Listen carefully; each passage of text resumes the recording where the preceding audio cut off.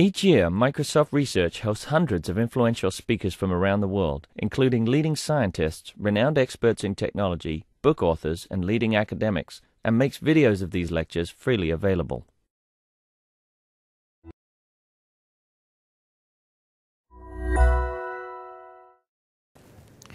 Okay. Hi, everybody. Welcome to session number 8.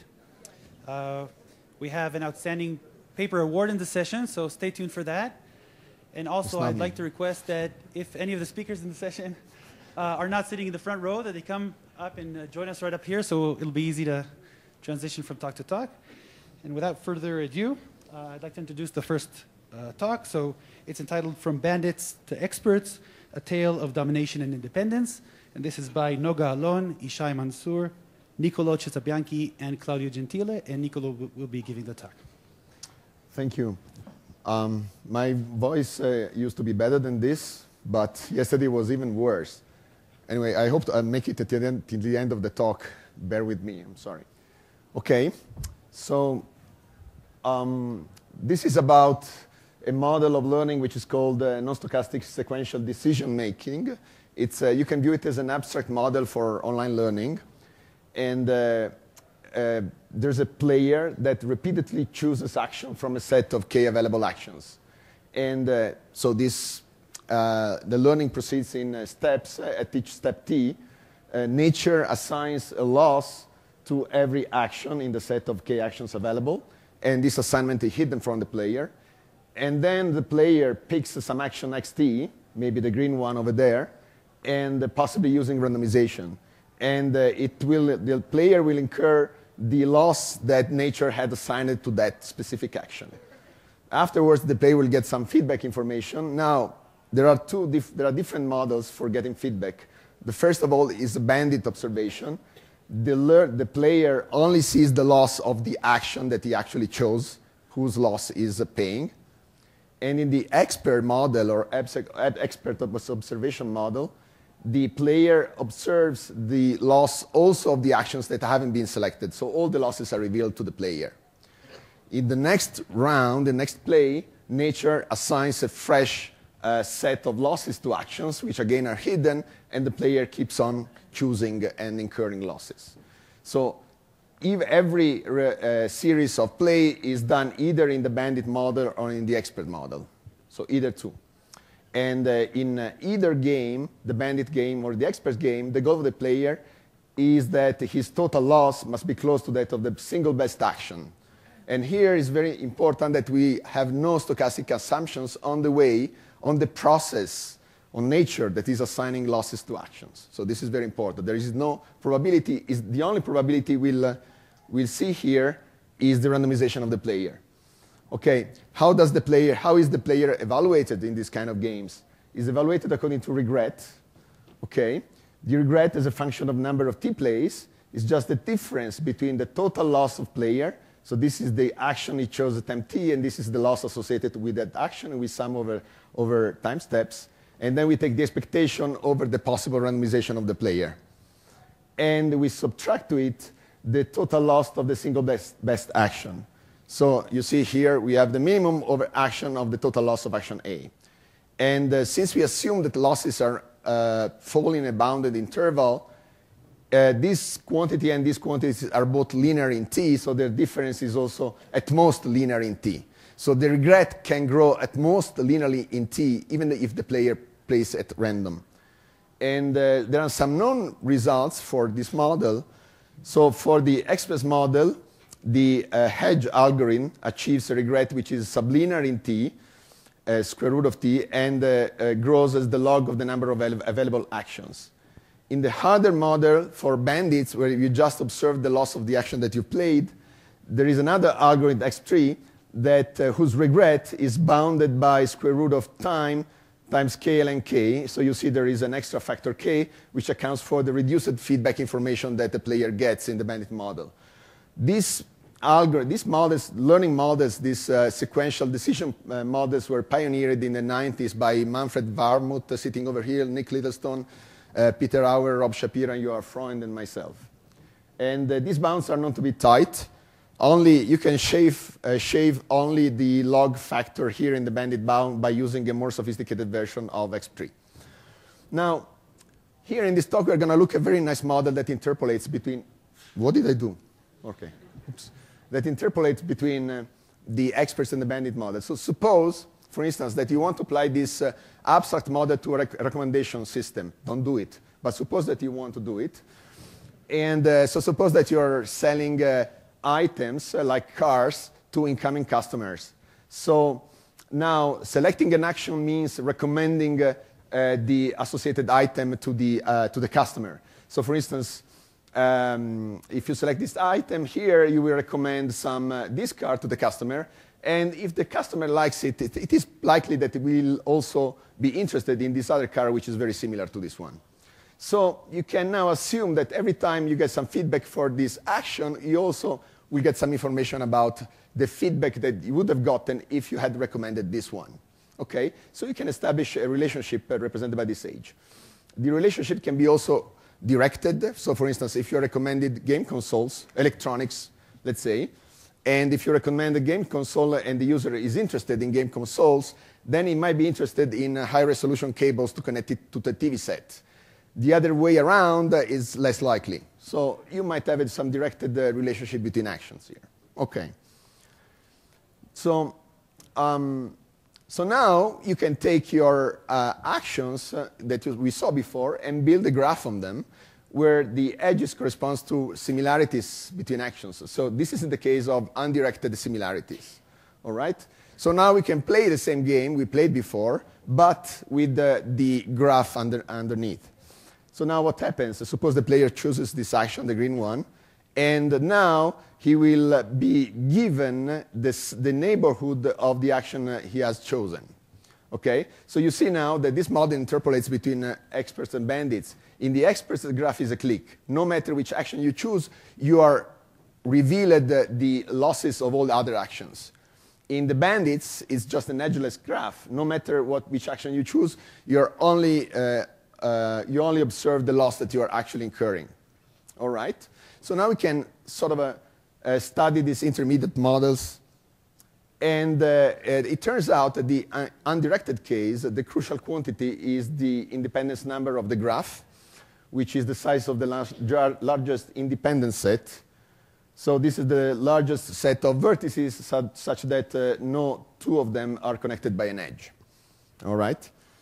And Mannor and Shamir showed using the ELP algorithm that basically you can obtain a regret bound of this form, where this is the independence number of the graph. And you see that this bound interpolates between the experts bound, where you have a click and the independent number of the click is 1, and the bandit case, where you have an edgeless graph and the independence number of that is k. So you recovered both bounds. However, the algorithm is kind of complicated. It must solve a linear program at each step. Another interesting feature of this algorithm is that the result holds also when the graph changes over time. So the set of the associations between the similarities between actions can evolve over time, in which case you have just the sum. In the regret bound, you just have the sum of the independence numbers for the single graphs. Okay. So our results build on that. And, okay. And we, first of all, for the undirected case, we obtain an algorithm which has the same regret bound as the Mannor and Shamir algorithm, but it doesn't need to solve any linear program.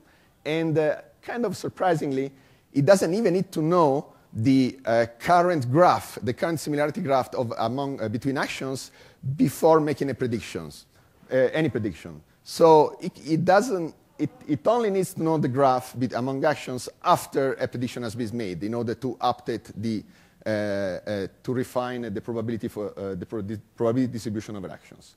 So we'll come back to this afterwards. The second set of results is for directed observation graphs, and we have a second algorithm. And directed observation graphs are harder than the undirected case, because in this case the player receives less information than the indirected case, because orientation of edges reduces the feedback information. We'll see that in a moment. Yet we can prove that the regret gets only worse by logarithmic factors. So we have reduced the information, but we don't pay too much in the regret for that. However, in this case, the observational graph must be known before each prediction because it is needed in order to compute the probability distribution with which the player chooses the action. Okay? So let's see, for the undirected observation graphs, the player strategy is very similar to the X3 algorithm. So the player puts an overwhelming probability of picking the action whose cumulative estimated loss in the past is minimal. Okay, so there's a minus here. And the estimated loss is computed according to importance sampling, just like in the X3 algorithm. And just here, in order to compute this probability, which is the probability that the loss is observed, you need to know the structure of the graph. So in order to choose in the action, you don't need to know the structure of the current graph, but in order to update your estimates, you need to observe it. Okay. And in the analysis, okay, the analysis is kind of similar to the standard bandit analysis, and you end up with a form in which you have this sum of conditional probabilities, which is the key element, and a very nice result, which was already proven by Shamir and Mannor, and we will prove on a purely combinatorial basis, is that you can upper bound this quantity by the independence number of the graph. And now it's very easy to see that by choosing eta properly, you can obtain the desired regret bound. Okay, so you can check special cases that this quantity in the bandit case amounts to 1, so that when you sum it up, you get k, which is exactly the independence number for the edgeless graph. And in the case of experts, you get just the probability of picking the action, so that when you sum it up over the action, you get 1, which is the independence number of the click. So this is all nice. And you have a complete characterization because this upper bound is tight. You can prove a matching lower bound up to logarithmic factors. So in the directed observation graph, things becomes more difficult. So here you see, whenever a player picks an action, he gets the loss of that action and then observes the losses of all the actions that are reachable in the neighborhood by the action he chose. So for instance, this one is not observed because it is in the neighborhood of the undirected graph, but not reachable by the chosen action. See, this one. Okay, so the feedback is less with respect to the same graph without orientation. So, and this shows up in the analysis. Indeed, you see that you cannot control this quantity, which was key in the analysis of the undirected case, by the independence number of the graph. Okay? And there's an example. So there is a click, and you can make, by orienting the edges, you can make a total order on this sequence of actions. In this case, since it's a click, the independence number, if you ignore edge orientation, is 1. But there exist distributions over actions such that the crucial quantity that we want to control is linear in the number of actions, even though the independence number is constant. So now you need something here in order to do this, in order to control this quantity. And the key trick we use is a dominating set. So we go from independence to domination rather than from domination to independence. I'm sorry, so it's kind of a... so what is a dominating set of an oriented graph?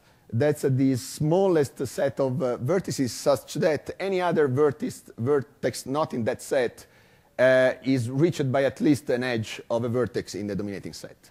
Okay, so this is the smallest dominating set for this graph.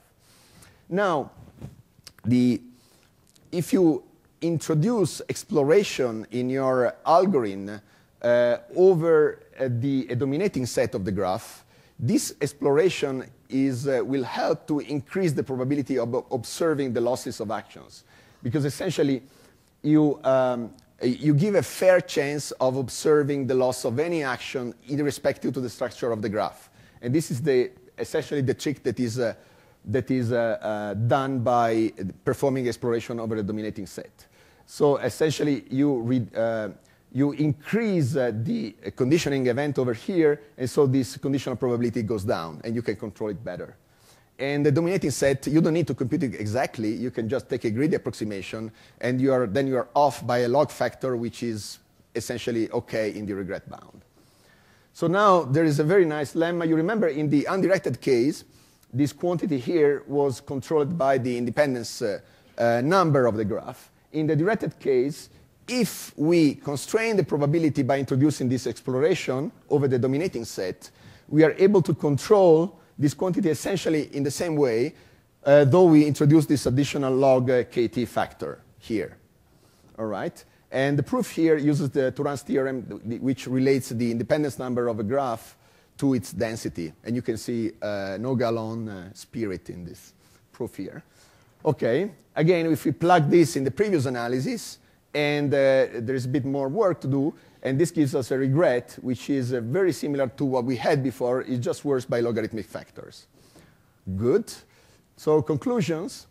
So we saw that, OK, there are two issues here that are interesting. First of all, the lack of feedback caused by edge orientation costs you only log factors in the regret because of this trick of using a dominating set for performing exploration. And there is another issue here. In the undirected case, you can get away making prediction without knowing the structure of the graph in advance. You just, even when the graph evolves over time, you can make a prediction without knowing the graph. You're given the graph after the prediction in order to update your probabilities. And if you try to do this in the directed case, then you get a much worse regret. So it's not clear whether this observing the graph is necessary in the directed case in order to get a tight regret bound, at least within logarithmic factors. OK, so this is an interesting open problem. Thank you. I'm done. OK, we have time for a few questions. All right.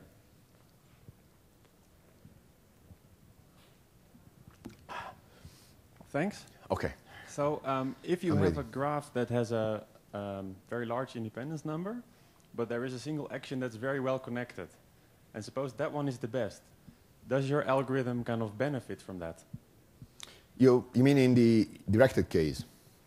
In either of the two. So in principle... Oh, yes. I mean, OK, then the independence... So the independence number it's kind is of a... If you have a very well-connected action, the independence number cannot be too high. So it's most interesting in the directed case, then? In the directed case, then that action will be in the dominating set, most likely. I see.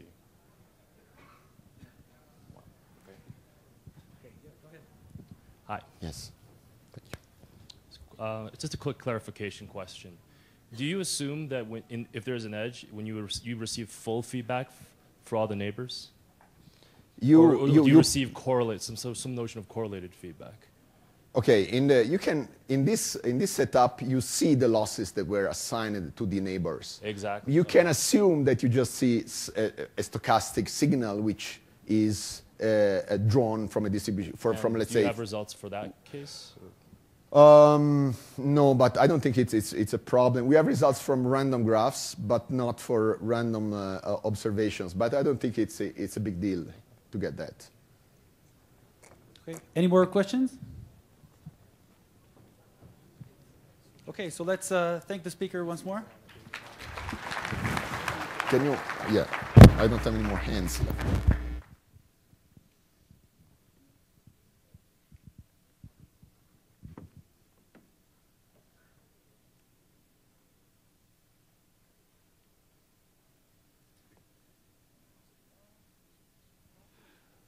OK, so moving right along, the second talk of the session is entitled Eluder Dimension and the Sample Complexity of Optimistic Exploration. And this is by Dan Russo and Benjamin Van Roy.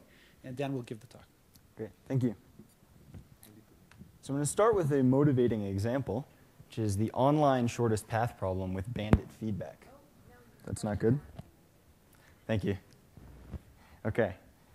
So this kind of problem arises, for example, in wireless network routing. So we want to repeatedly route packets through this network from a starting node v1 to an ending node v12.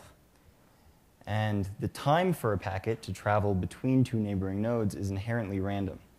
But there are fixed underlying parameters to the network that specify the expected travel time between two neighboring nodes. These parameters are unknown to us, however, reflecting, for example, the fact that we may be uncertain about the amount of traffic currently headed through different parts of the network. But when we route a packet through the network, we observe that total travel time of the path that was taken. And from these observations, we can learn. Our goal is to route a large number of packets through this network in a way that minimizes the expected cumulative travel time. And here we see a tension between exploration and exploitation. So by trying new paths in this network, we may be able to learn how to route future packets more efficiently. But this experimentation is costly, and we want to manage it carefully. This is an example of a linear bandit problem. Notice that the travel time along some given path is the sum of the travel times along each of the edges in that path. We could formulate a more general linear bandit problem as follows. So there'll be some action set, here script A, and we'll associate with each action a feature vector phi of A. We'll model the mean reward of an action as the inner product between this known feature vector and some unknown parameter theta.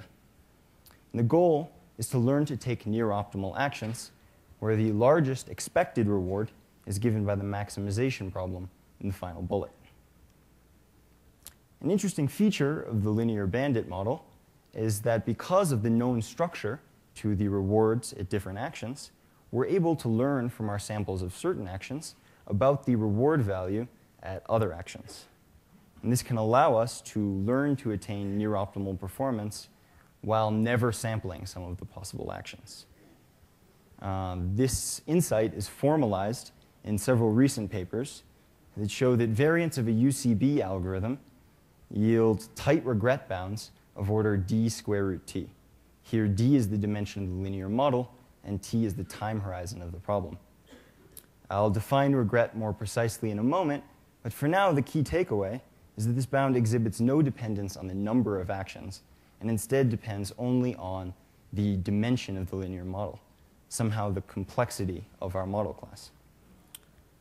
What we're interested in here is understanding what happens when we consider more general types of model classes, and in understanding how our performance depends on the complexity of these model classes and how we measure that complexity. So I'll formulate a more general multi-armed bandit problem as follows. We want to take actions with near-optimal expected reward. The expected reward of an action is specified by a fixed reward function. Here we denote that by f sub theta. And we don't know this reward function, but we know that it lies in some class of possible functions. Here, script f, which is parametrized by theta. And we may also have some prior distribution over the set of reward functions.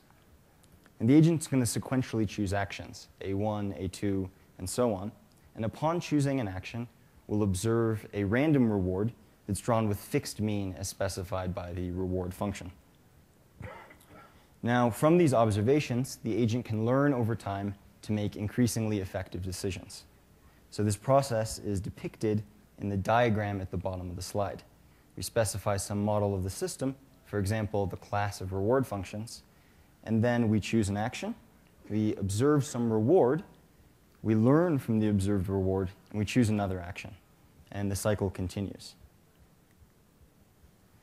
We'll evaluate the performance of an algorithm in terms of its regret, where we say that the regret up to time t measures the cumulative gap in performance between an algorithm that knows the optimal action and always chooses that, and the actual algorithm we've selected and the actions A1 up to A capital T that are indeed chosen. The main contribution of this work is an upper bound on expected regret of the form shown here in blue. And this depends on the complexity of the class of functions through two measures. The first is the log covering number of the function class. This measure is closely related to many notions from statistical learning theory, say from the study of supervised learning, and it's roughly capturing the sensitivity of the class of reward functions to statistical overfitting. But we also need a new measure of complexity that we call the Eluder Dimension. And this is roughly capturing how sampling one action allows us to reduce our uncertainty about the reward value at other actions. And we do this for two types of algorithms. One is Thompson sampling, and one is a general UCB algorithm. These are very popular types of algorithms that are actually widely used in practice. And now if you take this bound and you specialize it to the case of linear reward functions or generalized linear reward functions, you recover the tightest known regret bounds for UCB algorithms that are specifically designed to address those problem classes. And those bounds are themselves nearly tight. So it's natural to wonder whether familiar notions from the study of supervised learning might suffice when considering these general multi-armed bandit problems. What I'm going to show you here through an example is that a significantly new notion is needed. So consider the following problem.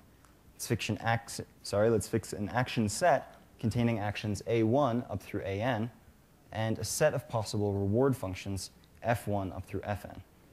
Now the ith function is going to take on the value 0 at all actions except the action AI, at which it takes on the value 1. So it looks like this picture depicted here on the right, where it takes on the value 0 for all of these actions, except there's a single one at which the reward value spikes up to 1. Now we want to consider a noiseless prediction problem in this setting.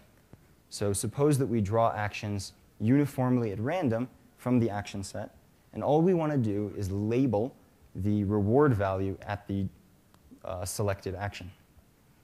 Well, here we note that the reward function takes on the value 0 at all except for a single action.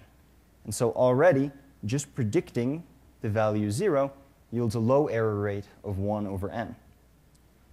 Theoretical results would also suggest that this is an easy statistical prediction problem. For example, the VC dimension of this class of functions is independent of n. It's just 1. And other notions of complexity would give a similar result. But if we consider the closely related multi-armed bandit problem, then we get a different story. Here, in order to attain near optimal performance, we actually have to identify which action is optimal. So in this picture here, we need to identify where along the horizontal axis the spike in the function value occurs. And this turns out to be very hard. Notice that whenever a suboptimal action is selected, we observe the reward value of 0. But all except one function in this function class agree on that prediction. And so we rule out only a single function based on this observation. In the worst case, we can only identify which action is optimal by exhaustively sampling every possible action. And therefore, regret is going to scale linearly with n in the bandit setting. So here we seem to need a new notion of complexity that can capture problems of this form, and we're going to introduce that now. Before giving a precise definition, I want to give a motivating story. Let's consider a politician who's speaking to a group of reporters, but who would like to keep his true position hidden from them. So the politician is going to sequentially present pieces of information, but each piece of information has to be new, in the sense that it can't be some clear consequence of what he's already told them. So the question is, how long can he continue to elude the reporters? So how long can he continue before his true position is pinned down? This is a measure of the information structure of the problem, and it captures the essence of what we'll define to be the Eluder dimension. So to give a more precise definition, I'm going to start with a notion of independence. Roughly, for a given class of reward functions, we'll say that an action A is independent of other actions A1 up to AN if we can find two functions in that reward class that make similar predictions at these actions A1 through AN, but could nevertheless differ significantly at action A. So in this picture at the bottom of the slide, the action A10 seems to be approximately independent of the first 9 actions, because these two functions, depicted by blue and red dots, are close together in their predictions in the first 9 actions, and then are very different in their predictions at the 10th.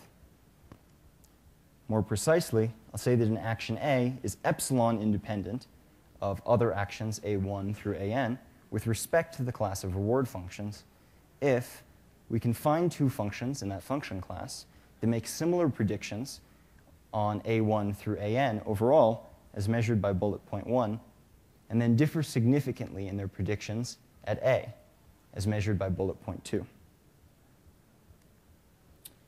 We then take the Eluder dimension of this problem to be the length of the longest sequence of actions, such that each action in that sequence is appropriately independent of its predecessors. And this then leads to a new notion of model complexity that we use to bound the expected regret of two types of algorithms. I haven't really commented on these algorithms yet, but I'll do that just briefly now. So one type of algorithm is a general UCB algorithm, or an optimistic algorithm. And the rough idea is as follows. In the first step, we construct a confidence set, so a subset of the set of reward functions containing all of those that are statistically plausible given the data that's been observed. Then we build an optimistic model of the environment, under which the value of each action is taken to be the best value that's consistent with one of the plausible models. In the final step, and this is bullet point 2, we take an action that's optimal under the optimistic model of the environment. And here, optimism encourages exploration, because optimistic values tend to be higher at poorly understood actions. But as we sample poorly understood actions, we learn about them, and these optimistic estimates are adjusted. This process causes the algorithm to, over time, converge toward optimality. What we do is construct a specific optimistic algorithm and then study its rate of convergence. I should note that there's a very large literature on this approach spanning multiple problem classes. The second type of algorithm we study is a posterior sampling strategy. It's known as Thompson sampling or as probability matching. And the rough idea is to start with a prior distribution over the family of reward functions, and then, at each time step, to sample an action according to the posterior probability that it is indeed the optimal action. Now, an earlier paper of ours, titled Learning to Optimize via Posterior Sampling, establishes a close connection between Thompson sampling and optimistic algorithms. And it's going to allow us to analyze these algorithms in tandem in this paper. In particular, what we get for Thompson sampling is a bound on its Bayesian regret, or its expected regret under the prior distribution. I'll just briefly sketch the proof of our main result. There are two main technical steps that are needed to complete the analysis. In the first step, we build general confidence sets, so subsets of the set of reward functions containing all of those that are statistically plausible given the observed data. And the size of these confidence sets depends on the log covering number of the function class. So that leads to the first notion of model complexity. In the second step, we measure the rate at which confidence intervals shrink at different actions as we explore. And that depends on the Eluder dimension of the function class and leads to the second notion of model complexity. Just conclude by wrapping up. What we've discussed is how multi-armed bandit problems seem to require fundamentally different notions of model complexity than what we're familiar with from, say, supervised learning. But I think that there's a huge value in having a unified and precise conceptual understanding of these problems, and that a lot more work is needed in order to reach this goal. Here, we've taken one step forward, and I hope it inspires a lot of further investigation. Okay, thank you. That's it. Questions? Any questions for the speaker?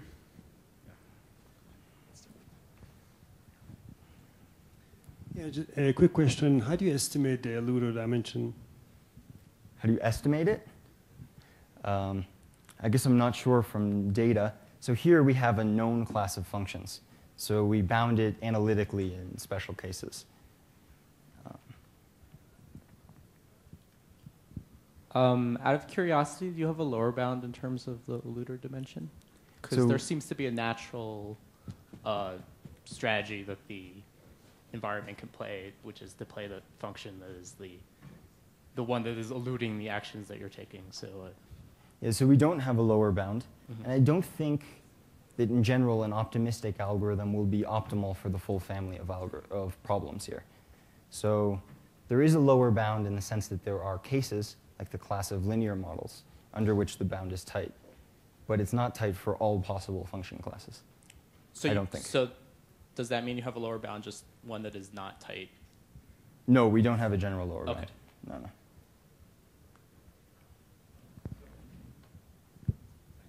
So for certain function classes, you can get a regret which is not in square root t.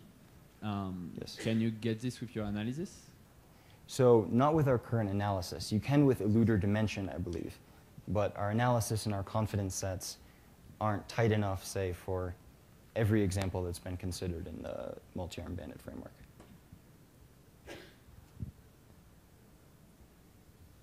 There's one. Yeah, sure. And do you think this is useful for problem-dependent lower bound, problem-dependent bounds as well? I do believe that for, or at least Eluder Dimension, I believe can be. Okay. Yes. Okay, let's thank the speaker once more.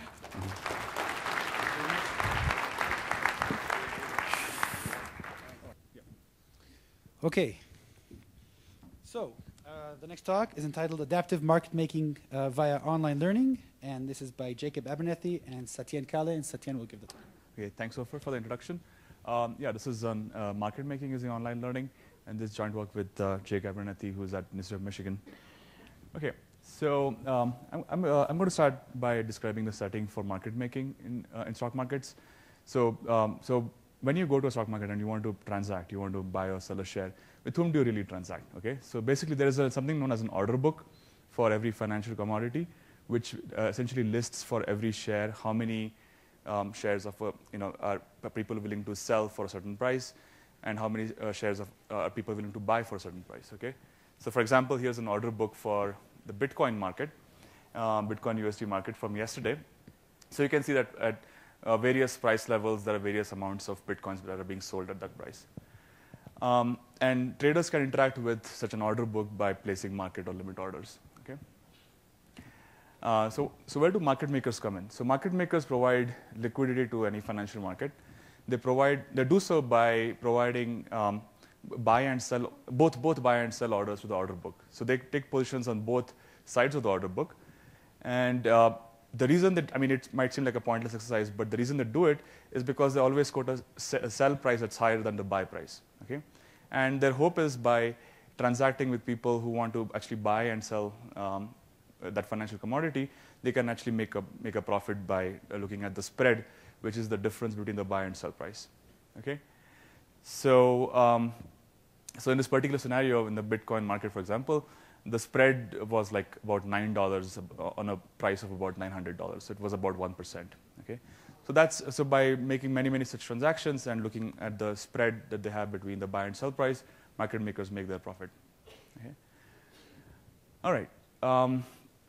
So in this talk, we consider the question of how do market makers actually work? Okay, so how do they set their spread sizes and how do they make money? And we consider the question of how do we set what is the principled way of setting different spread sizes adaptively? Okay, and we use the techniques of expert learning or online learning to tackle this question. And there are several difficulties in actually applying standard techniques from online learning for this problem, namely the fact that these problems come with a lot of state information, and typical online learning algorithms can't actually handle state. But we actually give some theoretical results which show how to handle a state that is implicit in a spread-based strategy. And we actually implemented our algorithms on real data that Jake downloaded from some website. And it somehow ended up performing better than expected, sometimes even beating the best strategy in hindsight. Okay, so that's the plan for the talk. So to set the setting a little bit more formally, so we considered an online market making scenario where transactions are always done at various discrete time steps. So time steps are indicated by little t, which goes from 1 to capital T. Before the beginning of every time step, a market maker places their buy and sell orders to the book. Then they observe the the current price of the commodity, which might be adversarially set. So we don't make any stochastic assumptions on the price of the commodity. And then once the price is observed, the market maker executes any applicable orders. Okay? So if the price is very low, then they might actually end up buying some shares. If the price is high, they might end up selling some shares. Okay? So that's how the market maker interacts with the market. So let's come back to the notion of spread. So market makers want to make a profit by quoting buy and sell prices, which are away from each other. And a simple way of doing it is something known as a spread-based strategy. And this is a natural class of strategies. It is parameterized by a spread size parameter B. And what a market maker does with this spread size parameter is to specify a window, okay, of price levels starting from price level AT all the way till AT plus B. Okay? So that's the window right there. And then once the window is specified, the market maker places an order to buy one share of the financial commodity for every price level that's below AT, and then he places an order to sell one share of the financial commodity for every price level that's higher than the right-hand point of the window. Okay, so the gap between the left and right-hand points is the spread. Now let's see what happens when you actually get to see the price of the commodity. If the price falls inside your window, then none of these buy and sell orders are applicable. The price is too high to buy any stocks. The price is too low to sell any stocks. So nothing happens. There's no transactions. The window does not move. The market maker stays where he is. On the other hand, if the price actually is lower than the left-hand point, then all of these AT minus PT buy orders come into effect because the price is low enough. So at this point, the market maker can go ahead and purchase these AT minus PT shares, okay, and then he moves the window so that the new window exactly captures the current price. Okay, so graphically, what happens is essentially you move all the shares that you just bought to the sell side of the book, and then you move the window so that basically your new window exactly captures the current price. Okay, so you see what is happening here. Basically, whatever stocks were bought by the market maker, they're immediately offered for sale at a price that's about B units higher than what they're bought for. Okay, so if at some point the price ends up becoming higher than the right-hand point, then all of these shares will be sold, and the market maker can book a profit of B for every such share. That's basically how they make money. Something similar happens if the price is larger than the right-hand point, in which case the market maker will sell a bunch of shares and move the window to the right so that it again captures the current price. Okay. All right. So hopefully, from these pictures, I've convinced you that the reason you might want to have a large spread size is because the buy and sell orders for the shares are matched essentially. So for every such matched pair, you end up booking a profit of B. Okay, that's the upside, and that's how market makers make their profit. But the downside is that what happens if the price never actually leaves your window? If the fluctuations in your prices are very small and the price stays inside the window, then there will be no transactions. So there's no profit to be made anyway. So if you have a large window, then you run the risk of having no transactions because the price stays inside the window. On the other hand, if you take a small window, then you might actually make a lot of small amounts of profits. So that might be good as well. So there's both upsides and downsides of choosing large and small windows. So one way of characterizing the effect of having a specific spread size is given by this theorem here, which we prove in our paper. So the theorem shows that, I mean, it's not important to understand the expression, but it shows that basically you make a profit of about B over 2 every time the window shifts. Okay, if the window does not shift, you don't make any profit. On the other hand, you might also end up making a large loss if the final window is very different from the initial one. Okay, so if you somehow don't balance your books, then you might end up making a large loss. So that's one of the statements from our paper. Okay, now given these upsides and downsides of different spread sizes, you might ask, okay, how do we select a good spread size? Okay, so since we take the view that prices are generated online without any specific stochastic assumptions, we have no knowledge of how the prices are going to evolve in the future. So we don't really know exactly how to choose a specific spread size. Okay? So we might take the online learning approach to tackle this problem by considering a class of different spread sizes. Okay? So there is some set B of candidate spread sizes that you might want to use for your price sequence. You just don't know which one is the best one. Okay? And a goal of an adaptive spread-based market making strategy is to basically come up with a way of changing spreads online as you go along, so that your payoff is about as high as the best payoff that you could get from your candidate set of spreads. That's the standard notion of that we use in online learning. And the performance metric is something known as the regret, which has been talked about in the last couple of talks. The regret is simply the payoff of the best possible spread-based strategy among your set, minus the regret of the payoff of the algorithm. Okay, so now since we have such a well-developed theory of online learning, you might be tempted to apply a simple experts learning algorithm or something like that. But the problem is that online learning algorithms typically assume that we have no state in the, especially expert learning algorithms. And here our strategies have very significant state. And that state is represented by the amount of stock they are currently holding. Okay? So different strategies might hold different amounts of stock, and it might not be easy to just compare the amount of holdings that one strategy has versus another strategy. Okay? And this might motivate you to try a different model, maybe like reinforcement learning or something. Maybe online learning is not appropriate. But it turns out that somehow we can actually handle this problem of state using some combinatorial statements that we prove.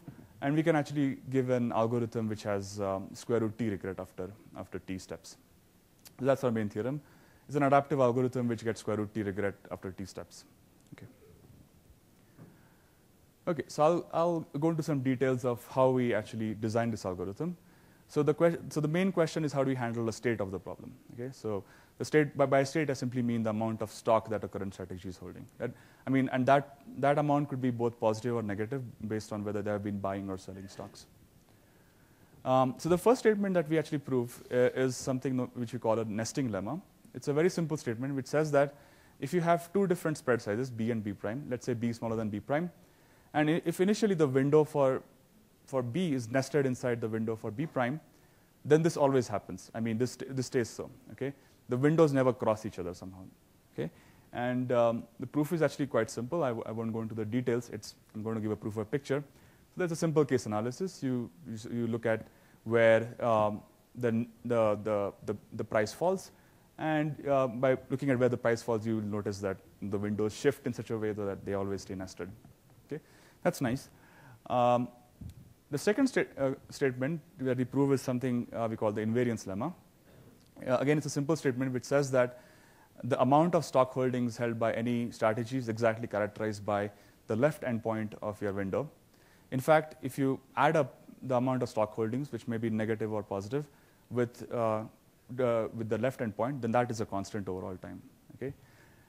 Again, this is a statement that you can prove by picture here. You simply take the three different cases. You look at how much the window moves with different possibilities for where the stock price falls, and you realize that the amount of change in your holdings is exactly offset by the amount of change in the left endpoint.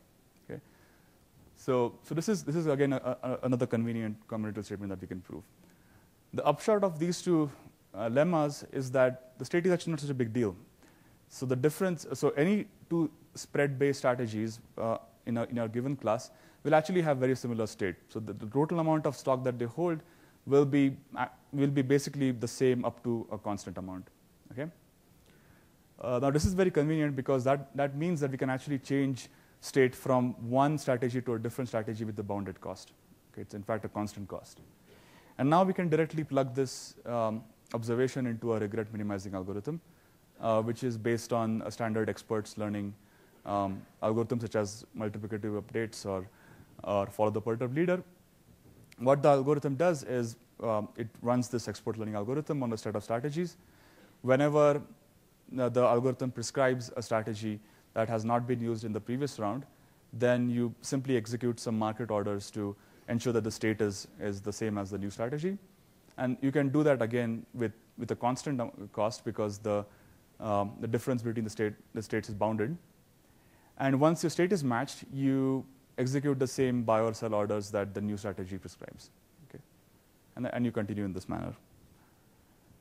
Okay, so that's the algorithm.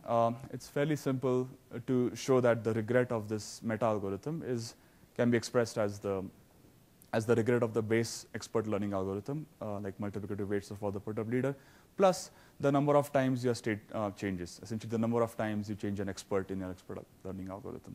Okay, and for either multiplicative updates or follow the put-up leader, you can bound the total number of expert changes by square root t, and also the regret is also bounded by square root t.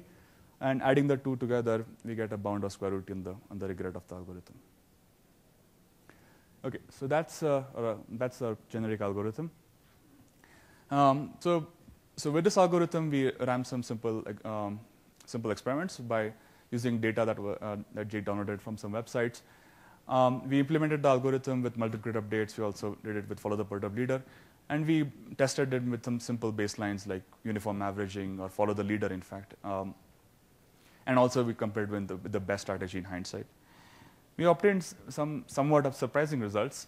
So while the algorithm that was based on multiplicative updates was almost as good as the best strategy in hindsight, which is not surprising, what was interesting was that sometimes we actually obtained a payoff that was better than the best strategy in hindsight, which is somewhat surprising, and it seems to indicate that what we had been considering as cost in terms of switching from one strategy to another actually turned out to be a payoff. Sometimes actually beneficial to change state, and we don't really have a good understanding of how that happens. But the algorithm seems to have pretty good performance on real data. Yeah, so I think that's all I have to say about this work, and thank you very much. And please stop by our poster.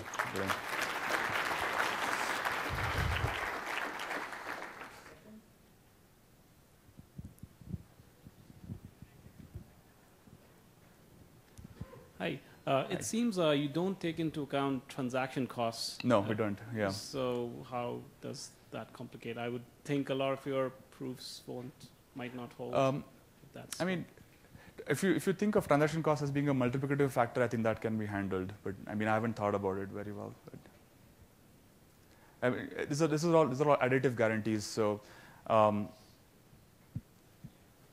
okay, so I can actually answer you right now. Just thinking about it, we'll get the same kind of regret bounds because basically we obtain the same performance as the best strategy, and which would include the transaction costs, and the extra state switching cost is only bounded by square root t, and so that the extra transaction cost that we might incur is also square root t. So we'll get the same kind of regret bounds. Okay, questions? Yeah.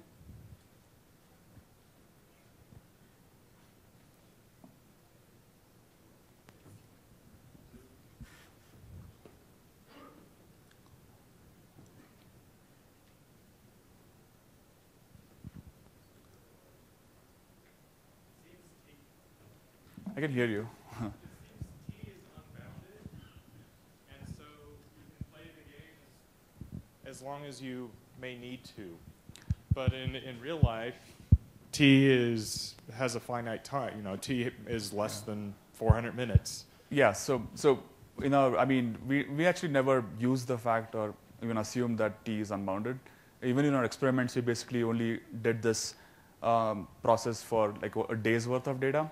And actually, maybe I should have mentioned at the beginning is that so we assume that T is actually a finite number, and at the end of all the trading periods T, you have to liquidate your inventory. So that's the assumption in this. So whatever position you have, you just have to liquidate it at the current market price. Okay, great. Okay, sorry, yeah.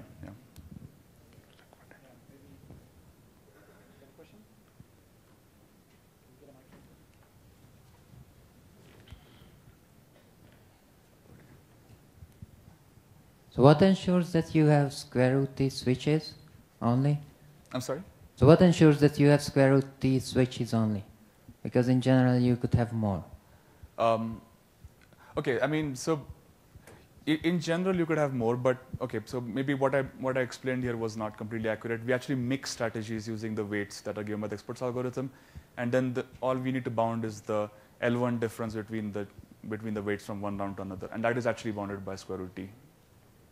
So even though you might not get actually square root t switches, but we can actually mix them. By mixing them in the sense that you mix the holdings, you mix the orders as well. So that's what we do technically. Okay, let's thank the speaker again, please.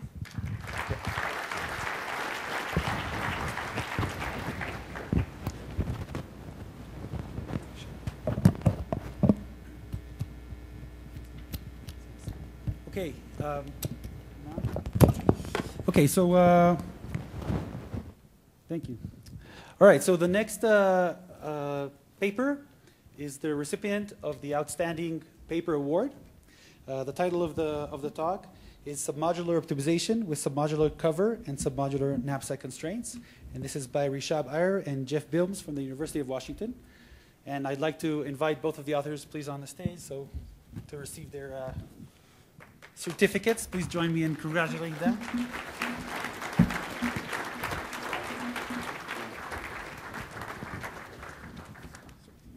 Congratulations.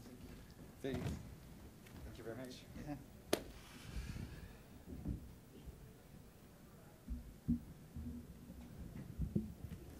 And Rishab will now give us the outstanding talk.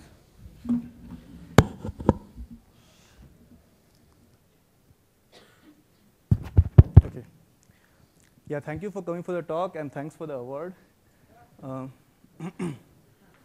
Okay. It was short. Is this?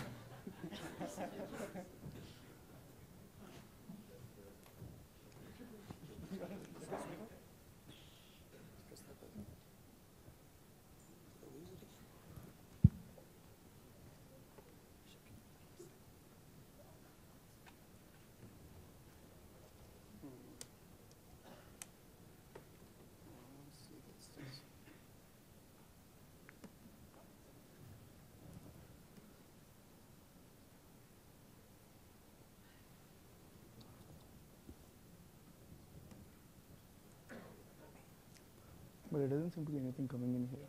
Yeah. See it?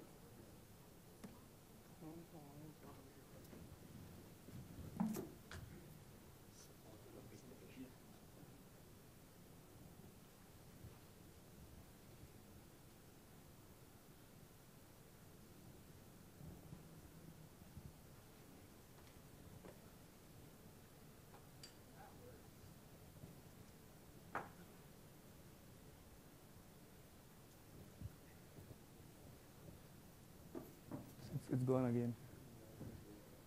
Okay. No, it's this.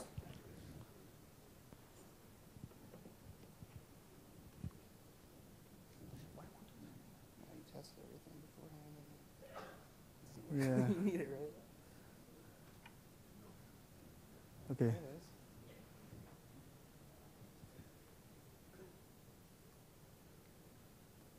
Does anyone know why the lights are off?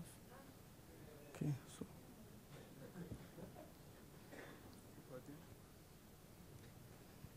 So okay, I'll just use this one.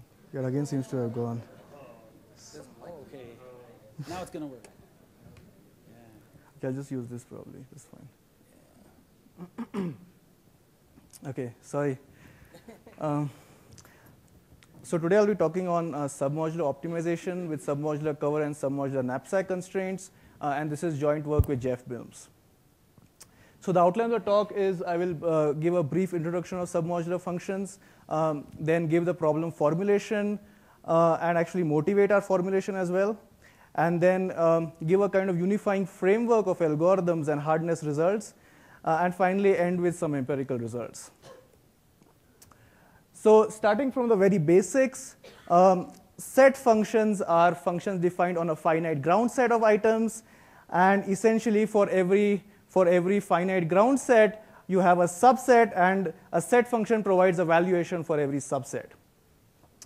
Submodular functions are a special class of set functions that have what is known as a diminishing returns property, and essentially the diminishing returns property basically says that the gain of adding elements shrinks as the context of the set grows. So a kind of canonical example of this is the urns and balls example. If we define a set function as the number of distinct colors of the balls in an urn, then it's easy to see that this function is submodular since you have a diminishing returns. A set function or a submodular function is said to be monotone if the valuation of the function grows as the context of the set grows. And finally, I would like to introduce the notion of a modular function, which in some sense is the kind of continuous or the discrete equivalent to the linear function in the continuous domain. So submodular functions have, in some sense, have two sides. One of them is the aspect of submodular minimization, where in some sense we want to minimize a submodular function over all possible subsets. This problem is polynomial time and in some sense reflects the relation to convexity. From an applications perspective, this kind of models cooperation between items, and this is because of the diminishing returns property, that in some sense you have many items, they cooperate to reduce the costs rather than if you had the sum of the individual items. The other side is of submodular maximization, where we maximize a submodular function over all possible subsets. While this problem is NP hard, it turns out that you can get a number of constant factor approximation guarantees, and in some sense this kind of relates, is a relation to concavity of submodular functions. From an applications perspective, this is very useful in modeling diversity and coverage in a lot of subset selection problems. Often, however, what we want in some sense is to simultaneously maximize coverage or diversity while kind of minimizing cooperative costs between items. And also naturally these occur as constraints often. For example, we might want to maximize diversity or coverage, but we have a budget constraint in the form of a kind of cooperative cost. So this kind of now motivates our problem, which we shall actually introduce. So historically it turns out that this problem has been handled via difference between submodular function optimization, where in some sense we have the cooperative costs and we have the function capturing coverage and diversity, and we have this parameter lambda which kind of looks at the combination of the two. In some sense, though this is a very nice model, it turns out that these problems are really hard. And in fact, they're not only NP hard, but they are even NP hard to approximate. So in this talk and in this paper, we actually introduced the following formulation, which also I would like to point out is often more natural in some sense. So this formulation basically is what we call SCSC and SCSK, which is submodular cost, submodular cover, and submodular cost, submodular knapsack. The main idea here is that we minimize a certain submodular function which kind of models cooperation, having a coverage constraint on the other submodular function, or we might want to maximize a submodular function capturing coverage or diversity while kind of having a budget constraint on the cooperation. Interestingly, though DS optimization is actually NP hard to approximate, this problem kind of retains approximation guarantees. I would also like to point out that we shall actually assume throughout this talk that the functions f and g are monotone submodular.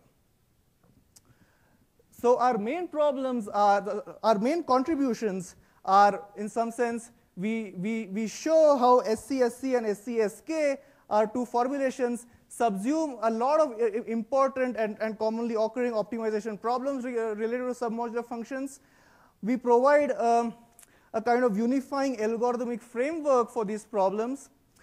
We also provide a kind of complete characterization on the hardness of these problems, and we shall actually emphasize the scalability and practicality of some of our algorithms.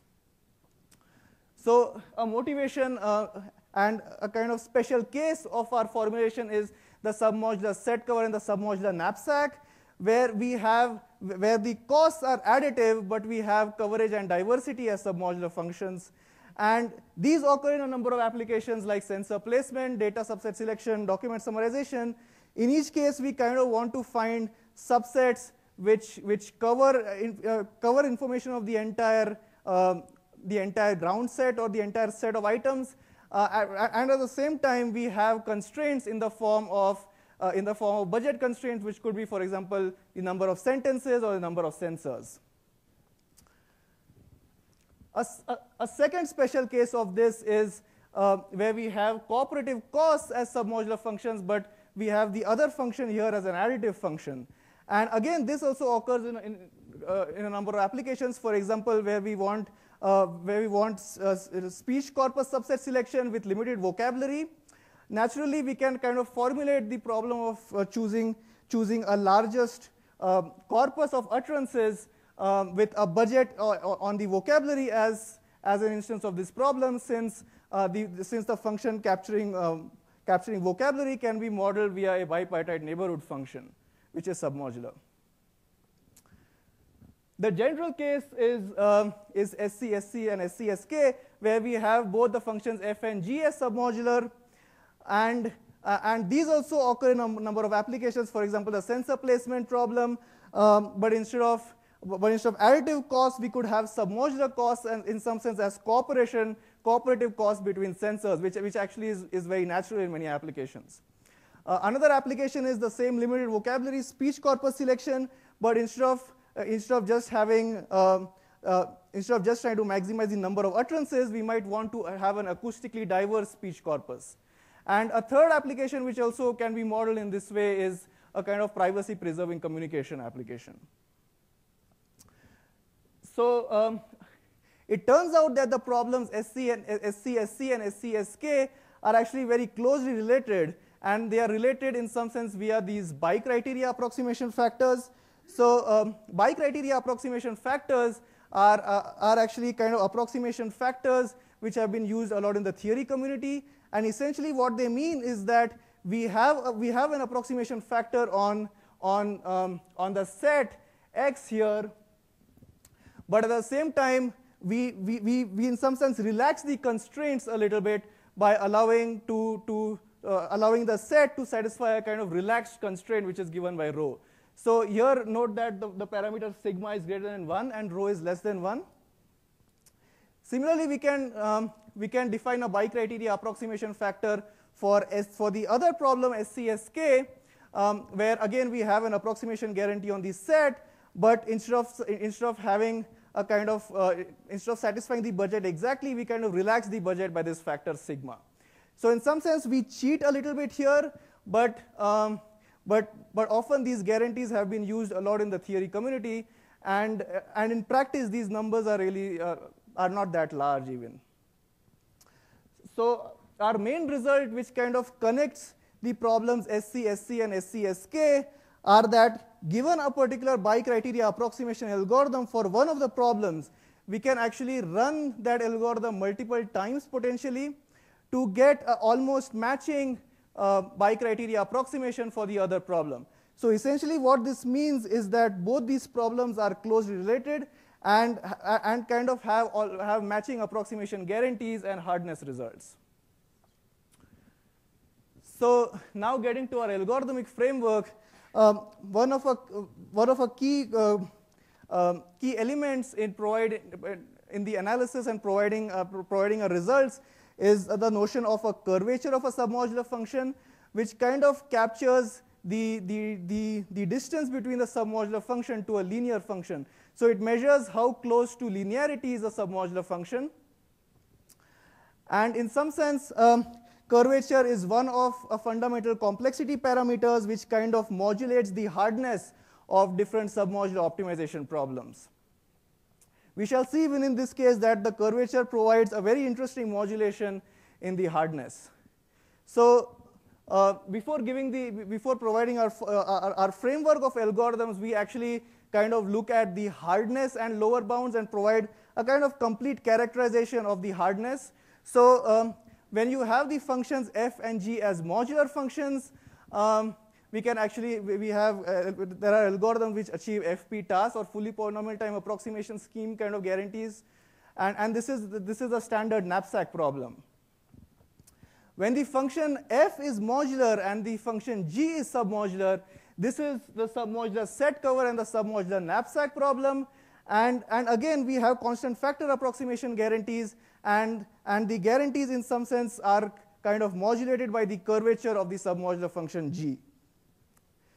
When the function f is submodular but the function g is modular, the guarantees are much worse. And the guarantees are kind of square root n in the worst case. But again, the curvature of the submodular function f provides a kind of modulation of the hardness of these. And finally, we have the functions f and g being both submodular, and the hardness of this problem is actually the same as the hardness when the function g is modular. So an immediate observation here is that the hardness depends mainly on the curvature of the submodular function f and kind of very loosely on the curvature of g. So our algorithmic framework is as follows. We repeat the following.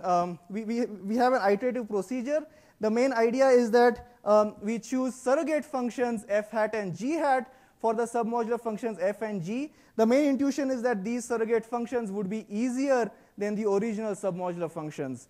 And in some sense, we obtain the optimizers by solving the problems SC, SC, and SC, SK with these surrogate functions instead of the functions f and g. So it's a very simple algorithmic framework. And for this talk, we actually, and in this paper, we actually look at surrogate functions of the form of modular upper bounds and lower bounds of submodular functions and approximations of submodular functions. So getting to the surrogate functions, we have modular upper bounds, which in some sense are akin to subgradients of a convex function. And in some sense, these are tight modular upper bounds, which are induced via orderings of the elements of the ground set. We also have modular upper bounds, and we have two specific modular upper bounds, which again are tight, and these are akin to supergradients of a concave function. And we have two specific instances of modular upper bounds. So in some sense, again, we have subgradients of a submodular function, and we have supergradients of a submodular function.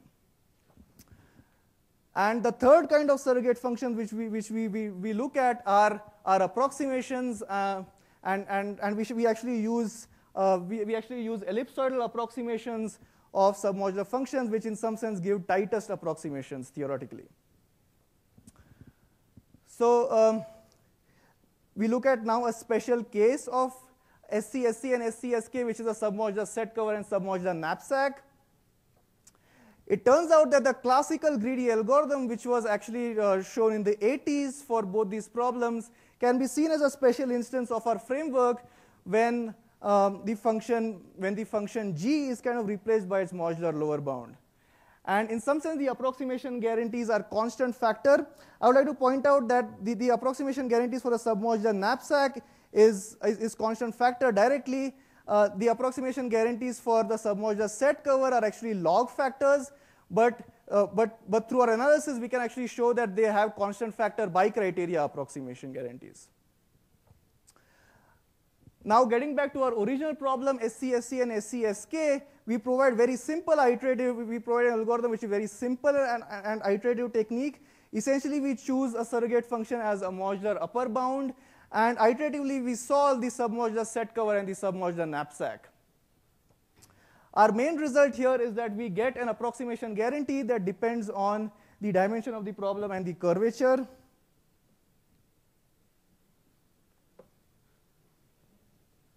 Sorry.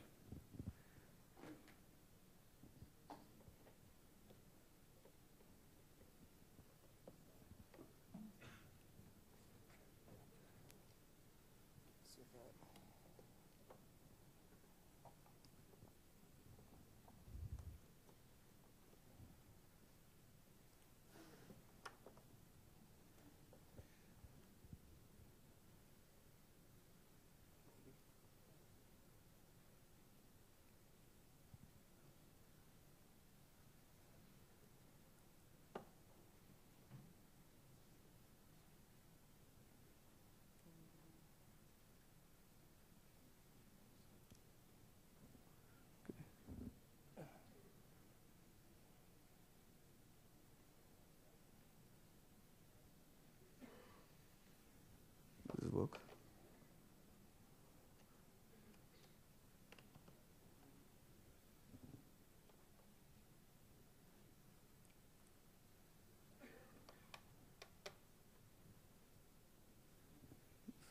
lose connection. Yeah.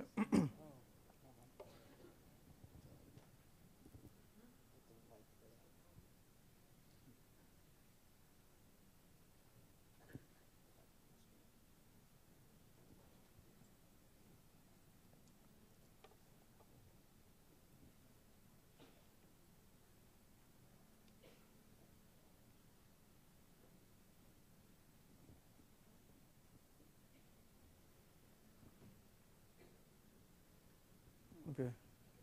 Yeah, I think that's fine. That's fine. Right. Our second framework of algorithms are where we use the ellipsoidal approximation. So essentially, we use the ellipsoidal approximation as a surrogate function for the submodular function f. And our main result here is that we get a guarantee again depending on the dimension of the problem and the curvature.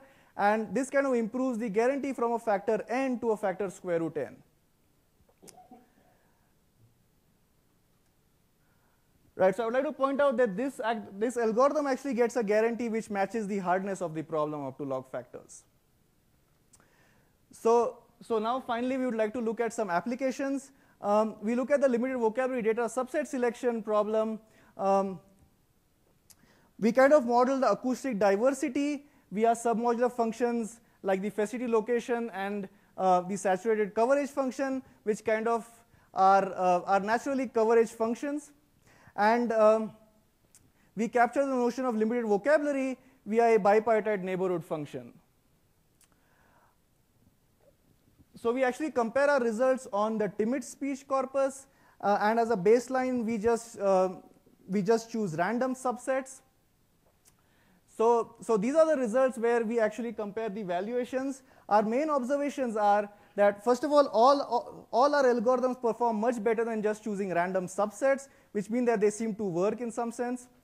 And secondly, we see, and secondly, the most importantly, we see that the iterative and much faster algorithms perform in some sense comparably to the much slower and tight ellipsoidal approximation based algorithms empirically. So to conclude, we propose some very efficient, scalable, and tight approximation algorithms and kind of a complete characterization of the hardness. What we have in the paper but not in this talk is we actually have some extensions to kind of handle multiple constraints and non-monotone submodular functions. And as future work, we are really interested and we are eager to kind of look at our algorithms for a lot of real-world applications. So thank you. I'd like to take some questions.